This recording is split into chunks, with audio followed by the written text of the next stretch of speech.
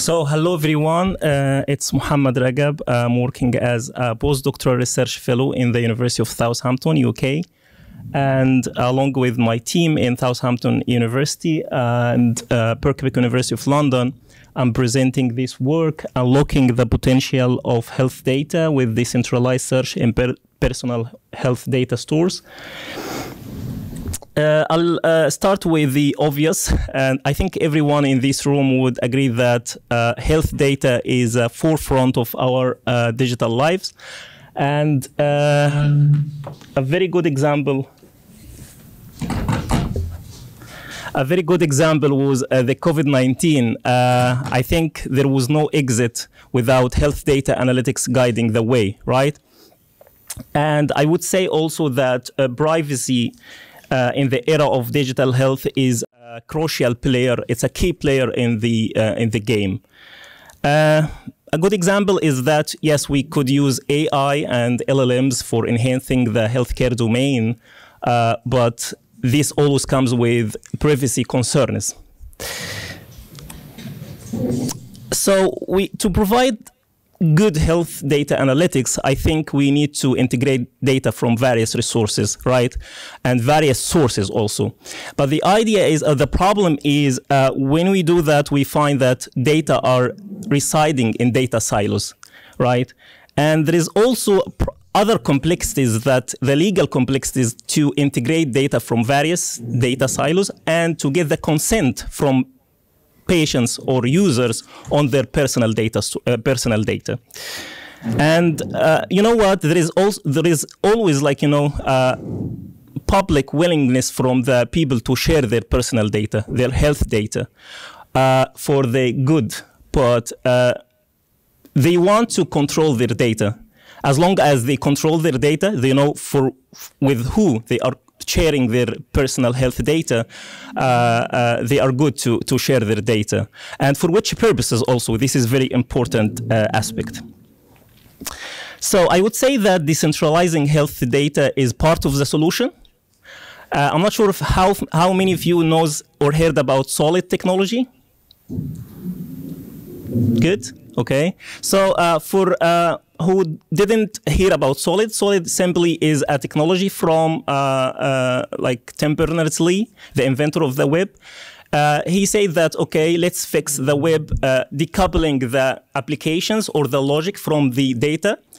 And this happens, like, everyone will store his data in something called Personal Online Data Store, or POD. And users will have the full control on their data. They choose with which applications and with whom they want to share their data. And this happens through something called ACLs, or access control lists. You specify the web IDs or the web identifiers of applications and users you want to share your data with. And this decouples, as I said, the applications from the data that you have in your pod. And you can store pretty much anything in your pod: videos, data, structured data, unstructured data in your pod. And it's based on fully interoperable standards such as RDF, or Resource Description Framework, non-RDF. It's also use linked data. It uses Sparkle query language, and many, many more standards. So it seems that decentralizing health data or decentralized personal data is promising, but we have like solid technology, but we've never have like the search. How can we search data? How can we search our data that are residing in different health data stores? So there was no option to do that. And there is also complexities of how can we navigate, or how can we search data that have different access specifications. We always have, I can share my data with my doctor, but I am not eager to share it with my friends, for example, health data. So this solution requires navigating complex access control specifications, and it also would require building and maintaining distributed indexes inside the personal health data stores. And that's why we jumped in with the Espresso project. Espresso project is a research project between Southampton University in UK and Birkbeck University in London. And in this project, we are aiming to provide decentralized search over personal online data stores, the case of Solid. And we take into consideration two important things, that the distributed nature of personal data stores, they are not inside one data store. It could be distributed anywhere. And various access control constraints. You know, people have different access controls and applications have different access controls on data, right, in our pods. Brilliant. And this is very high architecture of Espresso. Three things to remember. We have overlay network of interconnected or that interconnect Solid servers, okay, that will contain our pods, our personal online data stores, and it is also used for routing and propagating queries to those Solid servers when we search. And there is pod indexing app. It's a Solid app that we provide in Espresso that indexes the data inside the pod. And it's also, these indexes will be distributed. Each pod will have its own index, and it's ACL aware, meaning that it knows who and which application can access my data. Okay, and the third application is pod searching application. It looks into the indexes, it can search the indexes, and it's according to the web IDs who can access the data, it retrieves the search results. Okay, since we are in the health day, we are providing a motivating scenario from the health data. So imagine that we have Alice, who is working on a medical research institute in UK, for example, and she wants to study the relationship between activity levels and post-operation recovery time. So she's interested on patients based on their surgical history in medical records. And when she searched, she looked into medical records that reside, for example, in NHS servers, the National Health Service in UK. And she wants also, this could be possible before Solid. You know, we have patients' data inside the servers and we can search them. But how can we reach, for example, the fitness data of patients that they store it, like it's in their wearable devices? Even if they store it in their personal pods, we cannot reach this data. How can we integrate this data while searching? And this is very interesting scenario. Experiments, like as a proof of concept, we just deploy 3 Solid servers. We have a very big study that we will publish we will present in ICWE in Finland soon. We deploy it in thousands of pods, but as a proof of concept of these scenarios that I presented earlier, we used 3 Solid servers, and the pod deployment, we established 9 pods of that represent the NHS that will include the patient records, and we have also 9 pods for personal fitness data stores. And the data population, the NHS hosted populated medical histories from a data set from Kaggle, and also procedures data with FHIR ontology. It's a standard ontology for describing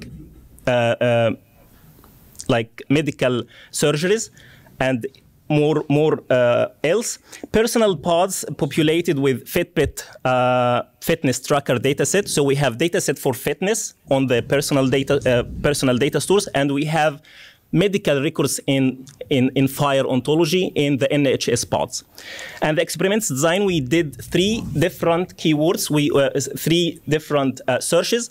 The keyword search, 3 keywords search, and we did Sparkle queries when we ask about who did this surgery recently and what was their fitness activity after the surgery, right?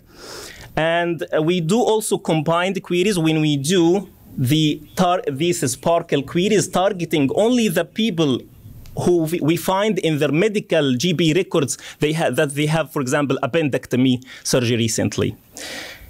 The results show that the keyword search gave very short run times attributed to the data indexing that we do in our pods.